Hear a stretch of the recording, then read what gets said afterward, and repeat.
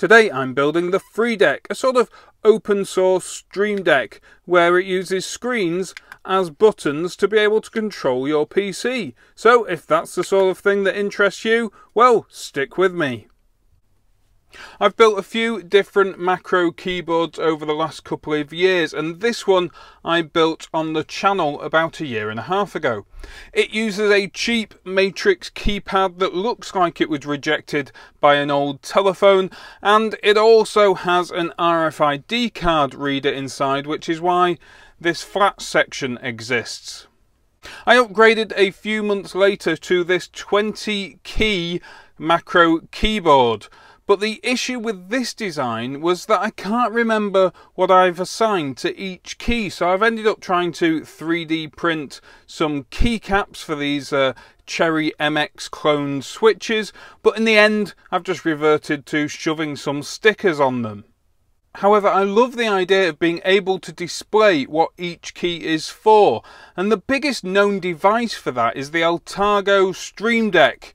They're really neat and have loads of integrations, have a full colour screen behind the buttons, but they're also pretty pricey. And they also need software on your computer to do anything at all. These are both based around the Arduino Pro Micro, which is an ATmega32U4 based development board, which has USB support built in. Using the keyboard library in the Arduino IDE, you can get your Pro Micro to send keystrokes, so you can easily send, for example, Control-C to copy something. Or, one of the things I find most useful is to have a single button type out a string of text that I regularly have to type. It saves me time and eliminates the chance of any typos. It was Colin Hickey who pointed me in the direction of the FreeDeck, and when I saw this image here on GitHub, well, I thought to myself, I have to have one of those. But this prototype is a little bit messy, and I've been enjoying designing PCBs recently, so I thought I could make a perhaps slightly neater job of this. In the end, I actually designed two different PCBs, one that is almost exclusively surface mount and another one which is almost exclusively through-hole. And these PCBs should be available on the official FreeDeck GitHub repository, because I've ended up working with the original designer Killian to iron out a couple of code bugs as well as provide these PCB designs. And obviously I'll put some links in the description below. Without further delay, I think I'll build one of these, and I'm going to go for the through-hole version because actually the order in which you solder the components is far more critical. The surface mount version is pretty straightforward. So for this you will need one of these PCBs. You'll need a 5V 16 MHz Arduino Pro Micro, and I'm using a clone here. You'll need one of these really cheap SD card readers. They're super cheap on AliExpress. Two 4051 multiplexing ICs, 6 surface mount tactile switches, which is the only surface mount components on this board, and of course 6 of these OLED screens, and this is the 0.96 inch OLED I2C screen, and you must make sure left to right it's ground, VCC, SCL and SDA. So the first job is the switches, so I'm just going to wet one of these pads with a touch of solder, and then we'll pick one of these up with my tweezers and just reflow that solder while pressing down on the switch to solder it in place. Then after I've done all the other switches, I'll come back and do the other side as well. So that's the first of 6 switches. So there we have 6 buttons all soldered on, and that's the end of the surface mount soldering for this version. And to be honest, if you're not used to surface mount soldering, these aren't a bad component to start with. They're quite large and quite forgiving, and if they end up being a bit skew whiff, well, it doesn't actually matter, does it? Because, well, they're going to be covered by the screens that we're going to mount later on.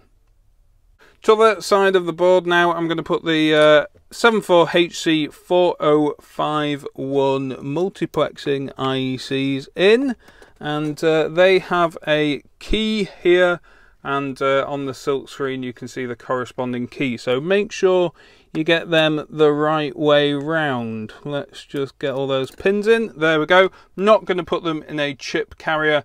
I don't think that's going to be necessary. They're very cheap. These for me are the clever part of this project. You see, these OLED screens all use the same I2C address, and they use the same I2C bus in this project.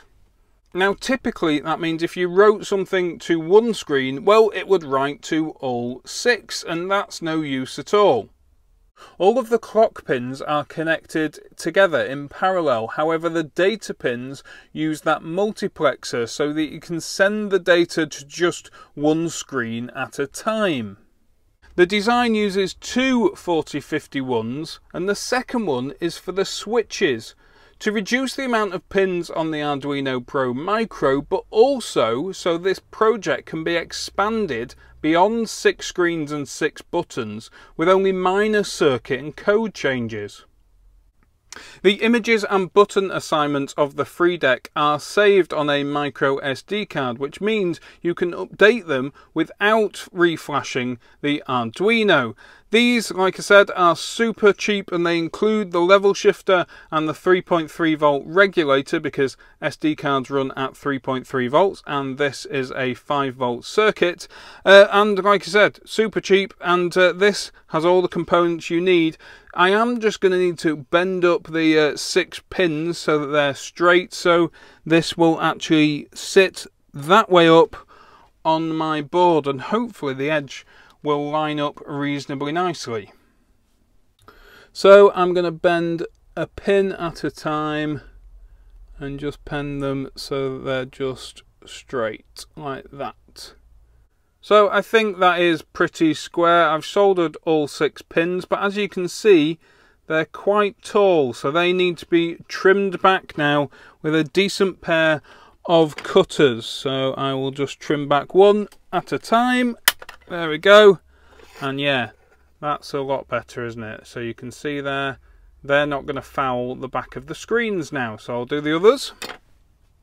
Next, I'm going to prepare for the Pro Micro using the pins that came with it. I'm going to use the short side of those pins, and they're going to go through my board here, just like that. I am going to put the Pro Micro on top of those pins to just keep those pins the right distance apart from each other while I solder at least 1 or 2 of these pins on this side. So I'm just going to solder both sides of this, and then well, I'll show you what's next. There we have my pins in. I think they're quite nice and straight, but now I'm going to move the Arduino Pro Micro to one side because I don't want to solder that in, because that will prevent me from soldering in the screens. And if I pop this one in here, you can see that the pins for the screens are actually underneath the Pro Micro. So I need to at least get these 2 screens in place before I solder the Arduino Pro Micro in place. I'll also need to cut back the pins of those screens as well to make sure they don't foul the bottom of that Pro Micro. So I'll get 2 of these screens in and cut those pins short, I think. Now, just before I mount these screens, we'll see how this actually works, because you have to be quite careful when you mount these screens. You want them to be sitting on top of the surface mount switches at this end of the screen, so that when you press the screen, it actuates the switch. So as you'll notice, these the screen PCBs isn't quite flat to my PCBs. Those switches are a little bit lower than these plastic spacers on the left. So I did contemplate removing these plastic spacers to make that flatter, but for this one at least I'm not going to do that because it's only a slight angle. And actually my biggest problem is probably making sure all the screens sit straight, because that's quite tricky as well, because if we look back on this side, the OLED screen here is actually just held on with a bit of foam tape, so they're not always perfectly square to the PCB. So yeah, it's going to take a little bit of jiggery pokery to get all screens looking reasonably square, and making sure they're sitting right on top of the button so that that touch motion or pressing motion will work nicely. There's no point soldering it up here and having to press a long way. That will also put extra stress, I guess, on these pins and the solder joints. So yeah, lots to consider here. There are my 6 screens soldered in, hopefully in alignment. Incidentally, they all came in these interesting plastic cases, and I'm sure I can find a use for 6 of those in the future. Haven't yet soldered in the Arduino. What I'm going to do is flash that first to make sure it takes the sketch before I solder it in, because what is there, 30 pins on there or something?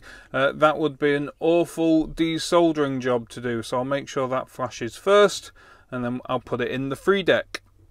Okay, so I've got the Arduino Pro Micro plugged into my laptop, and I'm here at the GitHub repository for the FreeDeck. I'm going to download this as a zip file and extract it to my desktop. Once I've extracted it to my desktop, here in the FreeDeck master, there is an app folder, and the code is in this file here called app. And once the Arduino IDE is open, we just need to locate this, the HID project library. So we can go to include library and manage libraries and wait for that to open.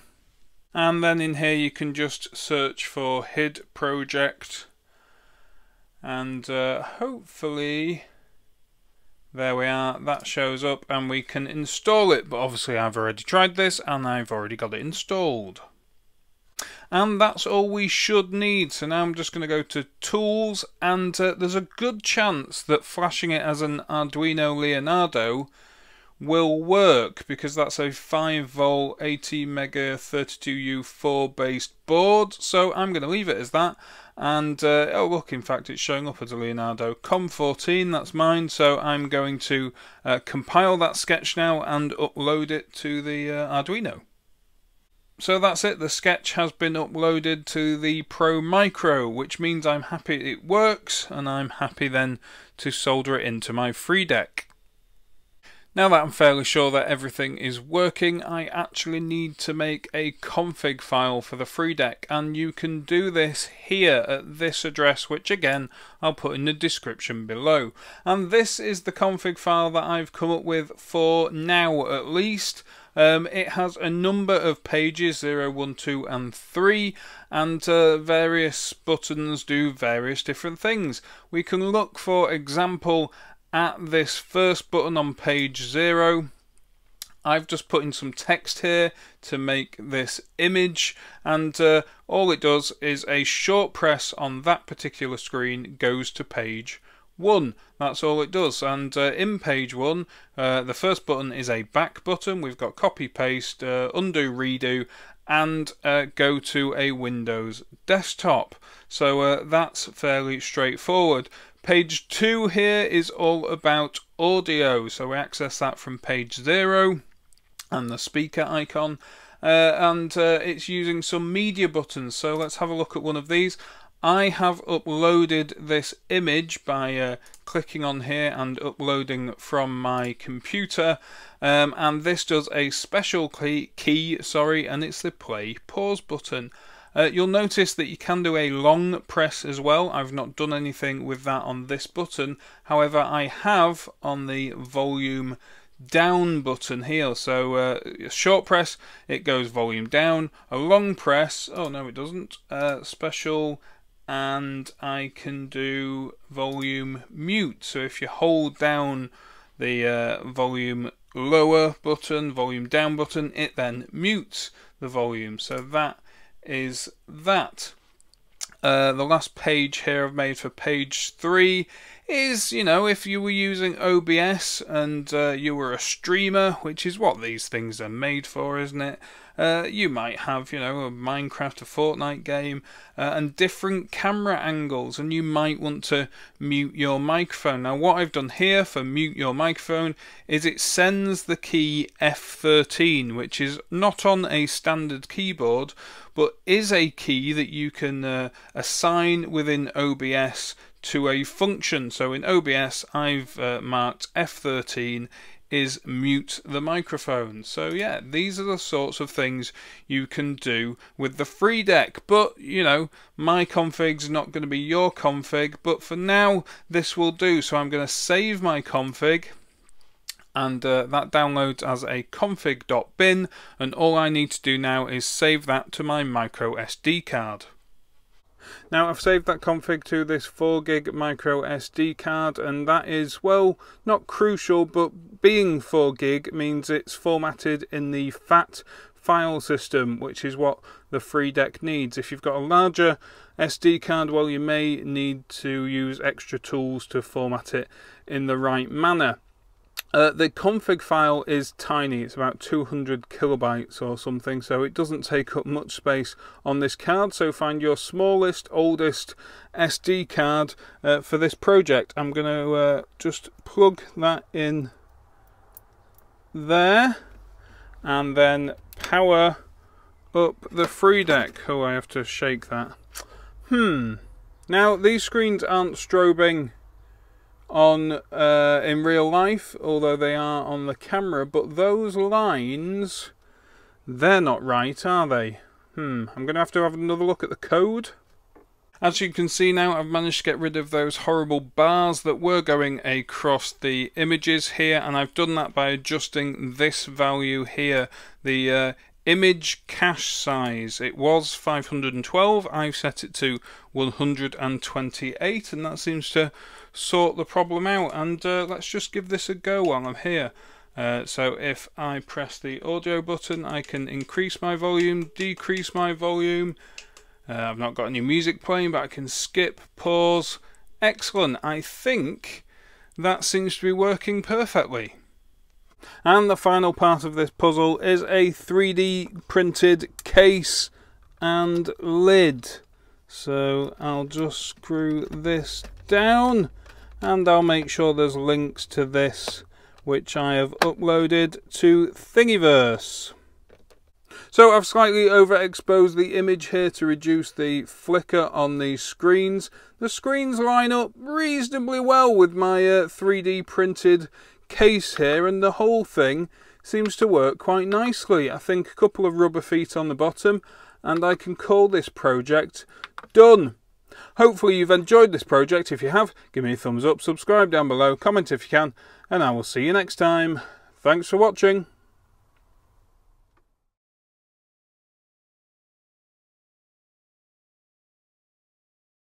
Oh, one of the best things about having 6 screens on the device. Oh, 6 peels. Yeah, 2, 3. Oh, I'm going to have to get something under that one. 4, nice. 5. Get my nail under there. Nope.